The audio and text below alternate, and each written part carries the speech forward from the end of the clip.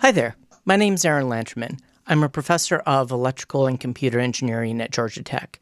In my last lecture on the fundamentals of ECE design, we looked at a passive RC filter. So we had an input that we found was very convenient to represent in the Laplace domain, hence I'm using capital letters. And we discovered that the output was related to the input by a transfer function, also known as a system function, that looked like omega c over s plus omega c. We could plug in j omega for s in this function. So let's call this function here the transfer function, aka system function, h of s. If we plug in j omega for s, we get the frequency response. And conveniently, if we plug in 0 for omega, we get 1. So DC passes through without any problem, without any change. But if we were to plug in infinity, which I'm putting here in quotes, and by this what I mean is as omega goes to infinity, but I'm being a little informal here, we get 0. Also, this omega c, which is equal to 1 over RC, is the half power cutoff point. And I should remind you that omega c here is in terms of radians. So if you want it in terms of hertz, you need to divide by 2 pi. So that was just a review of what we discovered last time. Now, since this consists of passive components, you can't really get any gain out of it. But what you might do is to say something like, okay, here's my input going through the resistor and the capacitor, but maybe before I send it out to the rest of the world, I might buffer it here. And maybe I'll put a resistor here, maybe I'll put a resistor here. And this is now forming a non-inverting configuration. And let me use a prime here to indicate that this is a different output than this output. And then I could choose these resistors to figure out whatever gain I want instead of the number 1. So for instance, if I were to pick the resistors to be the same, let me call this R prime and R prime. And just to be clear, I should probably now call this R since I have different resistors floating around here. And what would my gain be now? Well, it would be 1 plus the feedback resistance, which here is R prime, over the resistance to ground, which would be R prime. So that's 1 plus 1, which is 2. So I could say, hey, at DC, I don't have a gain of 1. I could now have a gain of 2. But if you look at this and say, well, if I'm going to be adding an op-amp here anyway, is there some other way I could build this one-pole filter with an op-amp that might have some advantages? Now, there is nothing wrong with the circuit here. There may be circumstances where this is the kind of circuit you would want. But let me show you an alternative that has some appealing features. So now I would like to explore this inverting configuration that we had in a previous lecture. I'm going to write the input here in the Laplace domain. We're going to have a feedback resistor RF indicate the output in terms of the Laplace domain, and we're going to ground the positive terminal. Now remember, the formula for this said that the output was equal to minus RF over R1 times the input. And I should mention this VO and this VI are different than the VO and VI we had at the start of the lecture. So let's extend this idea a bit. I could very well make these be generic impedances. Here's a feedback impedance. So I have this impedance going from the input to the virtual ground. And my more general formula just replaces the resistances with impedances. So if we want to build a filter, we need some sort of energy storage element like an inductor or a capacitor. Now, in a lot of electronics, audio electronics in particular, you want to avoid inductors. The kinds of inductors that you would need are big, heavy, expensive, highly non-ideal, generally problematic. It's not that they're never used, but they tend to be only used in special cases. Now, RF is a different story. Typically, RF circuits will have inductors all over the place. But here I want to focus on capacitors. Now, if you remember, a capacitor at quote-unquote DC i.e. zero frequency, i.e. a constant, capacitors look like an open circuit. So I could stick capacitors wherever I like in here without changing the gain at DC, which is what would be given by this RF over R1 term.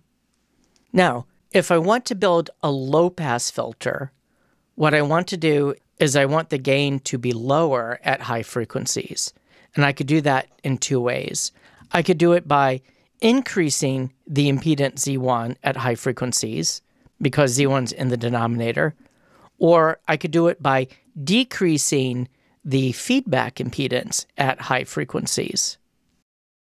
So if the new tool I have in my arsenal is a capacitor, it seems to be that the best option would be to throw a capacitor in parallel with the resistance in the feedback loop. Let's think about this intuitively for a second. For high frequencies, this starts to look like a short. This resistor is getting shorted out. The overall feedback impedance is lowering, which is what we would want in order to have the gain drop at high frequencies. This is very much your standard active one-pole inverting low-pass circuit that you'll see in dozens and dozens and dozens of textbooks. But rather than just showing you the result from the textbook, as usual, I wanted to talk about how somebody might have come up with this circuit to begin with. Is this actually how the circuit was invented? I don't know, but I like this explanation of how somebody might have thought of it. I haven't bothered to put a C here because I only have one capacitor, and you all are smart. Anyway, how does this formula change? For convenience, let's just change this VO to the big H to represent the transfer function. So the impedance going to the virtual ground is still R1. What about what's in the numerator? Well, we have these elements in parallel.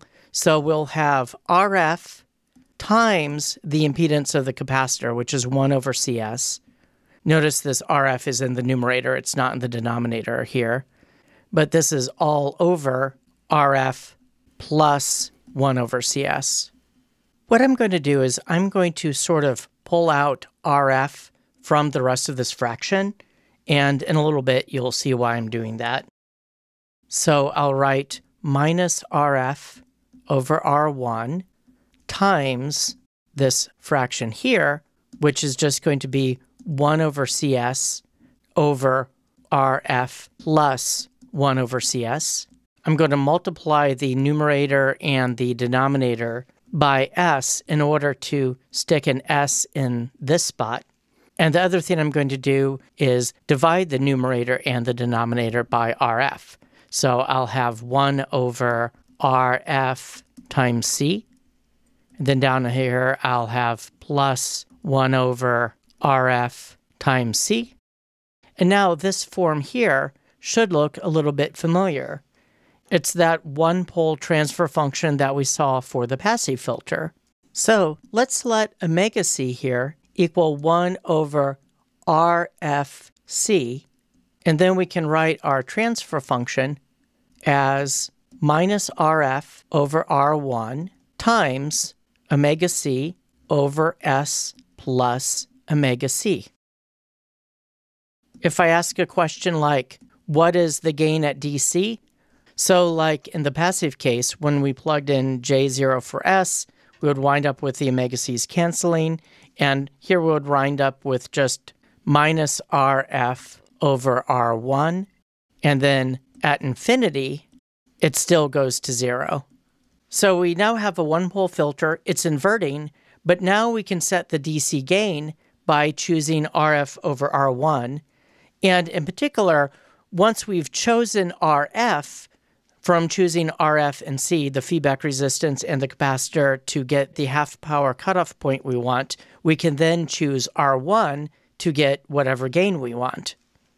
Now, we still think about this as being the half-power point because for this one-pole low-pass filter, we think about it as being half-power relative to whatever the gain at DC was.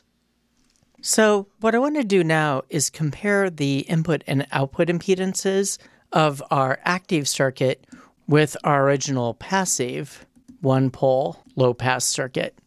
So for that circuit, we just had the resistor and the capacitor like this. So for this structure, let's think about what the input impedance would look like. So the overall idea there is maybe we have a non-ideal voltage source feeding it, and that non-ideal voltage source has an output impedance, and this structure here may load it down. Well, then the input impedance here is going to look like the resistor in series with the capacitor, so it would look like R plus 1 over CS. Well, what about the output impedance?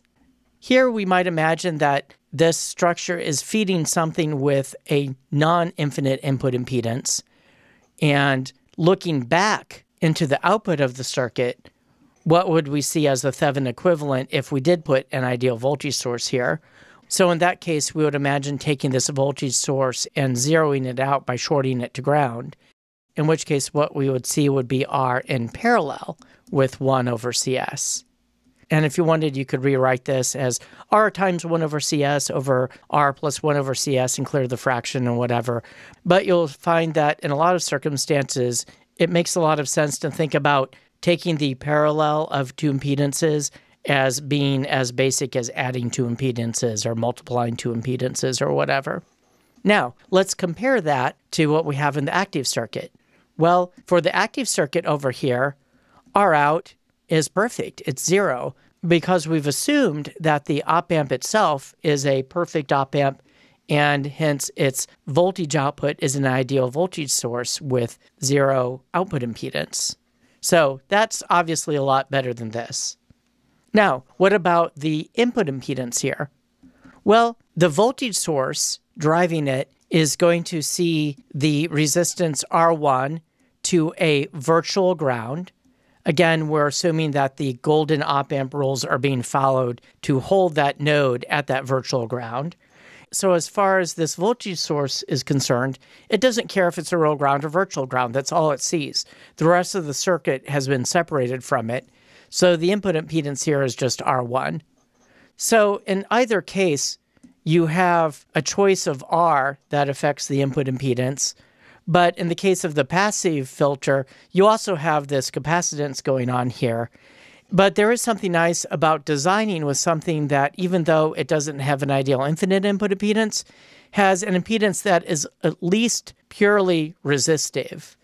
If you have a reactive impedance, where in this case you have a capacitance involved, or if you have an inductance or some combination thereof involved, driving circuits that have an input impedance that has a reactive nature, for instance, an inductive or a capacitive load, can lead to some sticky design issues. Another nice thing about this structure is that with the virtual ground sitting at this negative terminal, instead of just having a one input filter, I could have multiple inputs that get all added up. And I can give each of these their own inputs. So I could have a V2, I could have a V3. Each of these is going to see an input impedance of R2 or R3, or in the case up here, you would see R1. So maybe I would change this to a 1. And you could analyze each of these branches independently using superposition, as we've done in a previous lecture. Also, you can imagine having some sort of current source here. Maybe I'll call this I4, although if I'm doing everything in the Laplace domain here, I should probably make that a capital I. And as far as this input is concerned, this op-amp is now acting as a transimpedance, turning this current into a voltage, but with this filtering operation. And it's not hard to tweak the formulas we did earlier to handle that case. And this can happen entirely in parallel with adding a bunch of voltage sources or as many other current sources as you might want to throw in here. Okay, the final point I want to make is that sometimes in an audio circuit, you'll calculate omega c as 1 over RC, and then you might divide that by 2 pi to get the cutoff in hertz. And what you'll find is that the cutoff will be something like 40 kilohertz or 50 kilohertz. And that's something way above human hearing. So you might think to yourself, why are they doing that? Well, in those cases, this capacitor is usually not serving a musical function. sometimes these capacitors need to be thrown in for stability. So sometimes you can get into these situations where the signal that you want to hear is kind of muffled and squished in some way. And then you look at it on the scope and you'll see the reason the audio signal is so muffled and squished is that there's this 500 kilohertz oscillation on top of it that's a parasitic oscillation. And maybe the thing to do will be throw in a capacitor here to try to get rid of that. Now, those kinds of parasitic oscillation problems can be nightmares to deal with, but they do crop up from time to time. The last thing I want to leave with you is a story about students coming to my office and asking for something like a 10 ohm resistor. Now, if somebody comes to my office and asks for a 1K resistor or a 10K resistor or a 100K resistor, then I generally just leave them alone because they probably have a legitimate use for it. Now, there are legitimate uses for 10 ohm resistors, but those are highly specific applications. When I asked the student what they needed the 10 ohm resistor for, they said, well, they needed to make a low-pass filter. They were making a simple passive low-pass filter. They had a certain capacitor on hand, and then they computed the R they needed to go with that capacitor to get the cutoff they needed. And I said that 10 ohm resistor is probably going to be a nightmare because it's going to want to sink a whole lot of current, and whatever you're driving it with may not want to produce that much current. So I pushed them to go find a different capacitor so they could use a larger resistance.